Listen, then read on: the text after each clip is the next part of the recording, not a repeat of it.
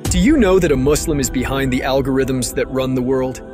Picture this. Over a millennium ago, in the thriving intellectual oasis of Baghdad, a man named Muhammad ibn Musa Al-Khwarizmi embarked on a quest that would forever change the course of history. His name was Latinized to algorithm, one of the most used terms in artificial intelligence. In a world teeming with mystery and the quest for knowledge, Al-Khwarizmi, a scholar in the House of Wisdom, decoded the universe's secrets, inventing algebra, a word that whispers tales of equations. His legendary book, The Compass, guided countless through the sea of numbers and introduced the concept of zero, a void that held the power to create and destroy worlds. As his ideas spread like wildfire, transforming from parchment to pixels, they ignited revolutions. So, every time you swipe your screen, remember, you're touching a legacy that spans continents and centuries, crafted by a Muslim visionary whose name might not be on your app, but whose spirit